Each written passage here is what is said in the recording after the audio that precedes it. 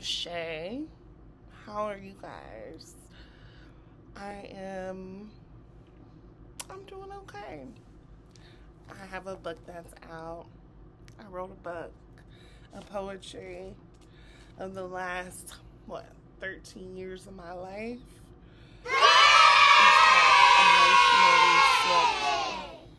And I know, like, originally people thought it would be like a tell-all. Oh my God, I'm telling everybody's business. No. I talked about a lot of my personal struggles. I really need some lip gloss. I talked about a lot of my personal struggles. I talked about, I wish I could like turn that light on. Lighting. It's all about your lighting. Lighting is everything, right? I've been peeing so much. I'm sorry. I'm gonna find. If only I could find some lip gloss, but I don't think I can. I don't know where the lip gloss is. I don't know. Oh well, I can't not find it. But at least I know where my Apple Watch is. The story of my life, right? Oh well. But yeah, like, I wrote a book. It was so crazy. And it was so, like, therapeutic. And it was so real and raw and the best experience ever of my life. I would read a poem out of here just to kind of get this channel up and started, because I don't really, there's so much I do. There's so much I don't say. There's so much that I need to do, but I never really do it.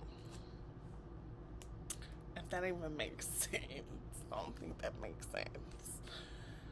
But I felt like so beautiful today. I was like, I'm gonna do my makeup. I'm gonna do like some contour. And surprisingly, it's all still on. The makeup stayed on. The lash stayed on. Check me out, check me out, check me out. Anyway, I am gonna read a poem. I promise you I am. I need to start reading a poem. I need to learn them by heart. That'll be so hard. Which poem should I read, you guys? Okay, let's read Conceptions of a Monster.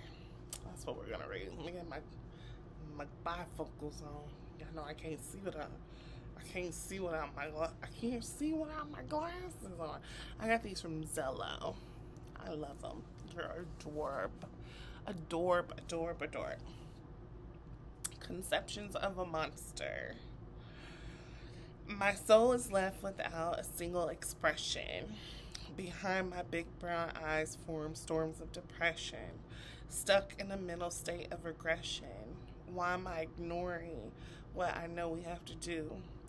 I'm struggling with so many fears, being your personal puppet for many years.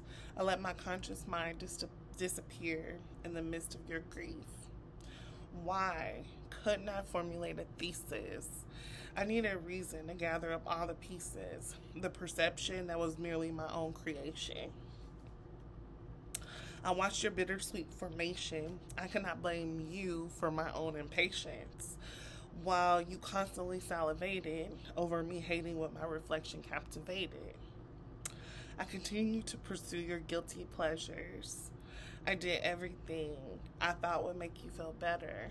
Jealousy was your favorite treat. The nasty deceit hangs too high, neither one of us could fully reach. I saw your ugly without your disguise. You broke me down. I allowed you to victimize the person you wanted to be. Me. I hold myself accountable. I never knew you could be doubted, though. No tears you will see. Crying is overrated when your mind and your fucking heart is being manipulated. conception of a monster. I executive produced the final fabrications. I've even nursed your wounds. I prevented the incision. Now I'm forced on my own permission to reveal your hideous face. Walking alone through the valley, I developed a sense of peace. Walking away from blood-sucking vultures, conquering the make-believe of what my reality didn't want me to see. Destroying the foundation of my sickest creations, I stand alone, finally free. The ashes of an entourage of monsters that no longer live inside the heart of me. Emotionally Slutty. It's out everywhere books are sold. Go cop one of these things. It is my 20s. It is wrapped up in a bow. But no, thank you for your support and your love. There's so much I need to do. I hope that you guys are staying safe, surviving this pandemic. It has not been easy, but you know what? We're doing it one day at a time, right? All right, you guys, I'm not gonna hold you. This was just a little snip, but I'll have more content. I'll start building stuff on here, and I have my lighting and all my stuff rocking. So, thank you. Go buy my book.